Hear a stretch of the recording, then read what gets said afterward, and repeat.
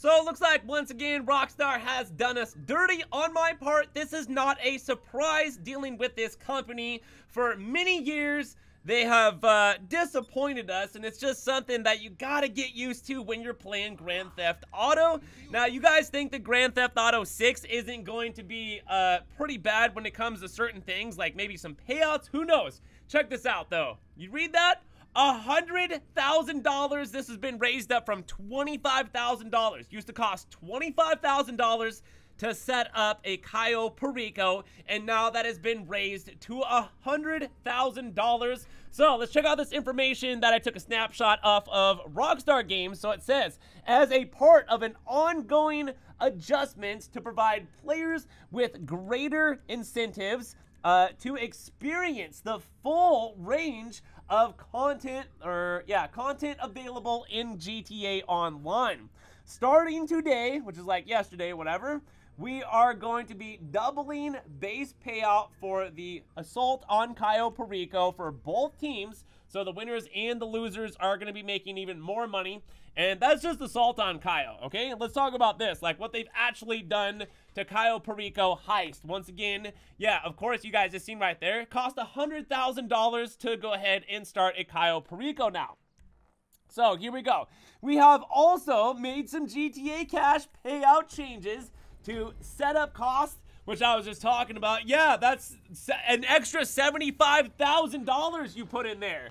And then also it says finale payouts to the Cayo Perico Heist. Payouts have been in the Madrazo files, and also I would say the pink diamond will remain the same, as will the payouts for gold as secondary targets, and then payouts for other primary and secondary targets have been reduced.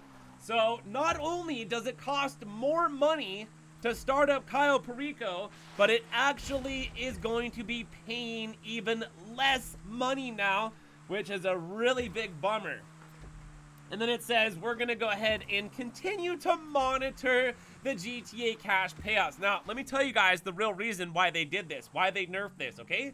So in the background, Rockstar knows exactly how much money is being made in Grand Theft Auto, whether it is a Cayo Perico, like all the Cayo Perico heists that every player is doing. And that's the reason that they nerfed it, because Cayo Perico is dishing out way too much cash on their part, and they want people to start buying shark cards more. Number one, because, let's talk about this, the replay glitch over at Cayo Perico, meaning what? You can just keep running finale after finale without doing any of the setups whatsoever, just by simply restarting your application at a certain time. And on console, it would be 2-player, so the host does not get paid, but the actual helper is going to get paid. And then on top of that, for PC, this is the real unfair part. If you guys didn't know, like, Cayo Perico replay money glitch is completely solo on PC. So there's your big problem right there. And people on PC, which let's just say there's a third more people playing Grand Theft Auto on PC than they would be on PlayStation, and there's 2 times as many people playing PlayStation as there is Xbox. There's half as less on Xbox. Xbox basically has the less amount of players of all consoles, unfortunately, but it looks like PlayStation is going to reach the second there, and then like a third more players on the PC part. So yeah, it's basically people taking advantage of the replay glitch is why they've nerfed this. So if you guys are upset and you have done the replay glitch, then potentially you have been part of the problem.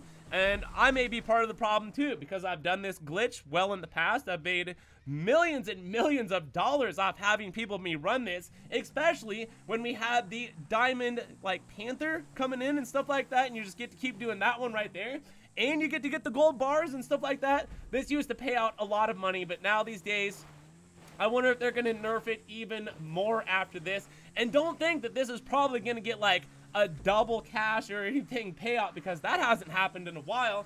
And the fact that right now it costs $100,000 to set up Cayo Perico, in my mind, they're just making it to where I don't even want to run Cayo Perico anymore. I would rather just run my businesses or something like that, instead of doing something that takes all the setups, because I could right now in the game just sit AFK and go do like a nightclub cell mission or something, or go fill up my bunker and go do that, and that's like an easy $1 million.